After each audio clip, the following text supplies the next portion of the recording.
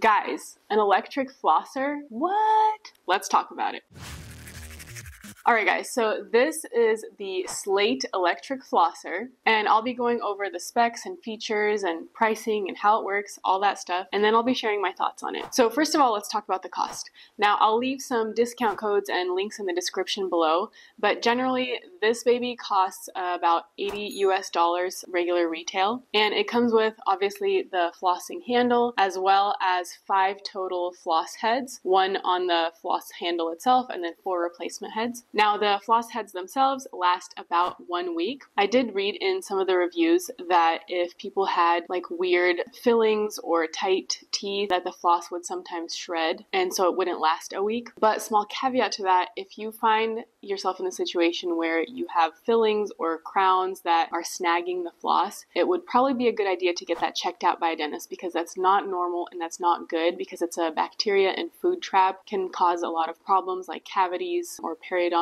disease. So I would recommend checking that out and getting it fixed so you don't have that problem. And it doesn't come with a charger because it is battery operated, which in my opinion is a big plus, because I have a million things with a million chargers and it's so hard to keep track of what charger is for what. Battery operated is a plus for me. Plus, how many of you guys, I know you're out there, how many of you stop using your electric toothbrush when the battery runs out because you can't find your charger? So I'm on board for battery operated. Now let's talk about the flosser itself. So the floss head has a sturdy piece of floss on it. It's made of woven, non-waxed, Teflon-free material. And then it has these little rubber tip gum massage stimulator things on both ends, and then a little tongue scraper on the back. And to use it, all you have to do is press the button on the bottom here and you're ready to go.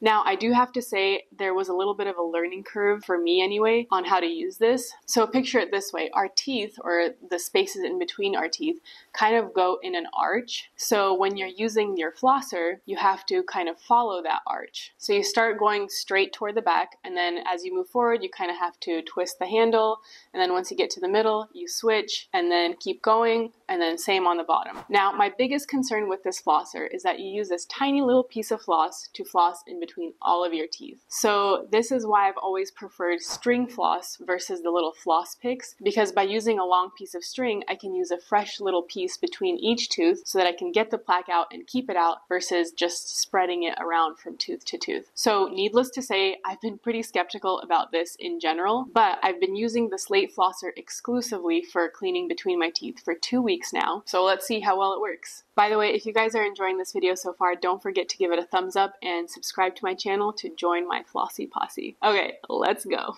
Okay guys, so I just brushed and flossed my teeth with the Slate flosser. Let's see how well it worked.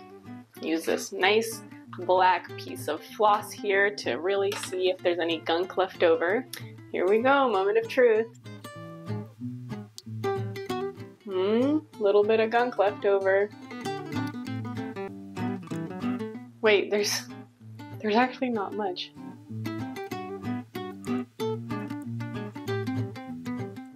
Hold on, I thought there was gonna be much more. It actually works?